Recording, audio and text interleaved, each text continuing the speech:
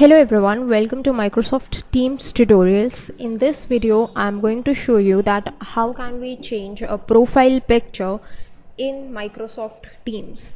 So once you have installed Microsoft Teams, whether it is the app or the website, whether you have signed up to the website, then you will be given a profile. So if you right now I'm using the app. If you just go to this icon, this profile icon, you would be able to see your name and email, and along with it a profile picture that just has your initials.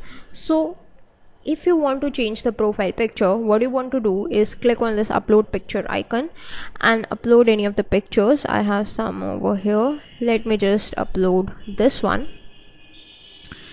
If you're not satisfied with it, you can remove the picture or you can just upload a new picture. Let me just upload someone new picture. This I'm happy with, and just click on save.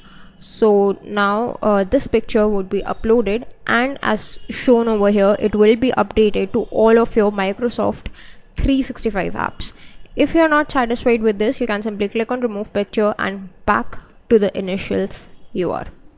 So that's all for this video. Thanks for watching.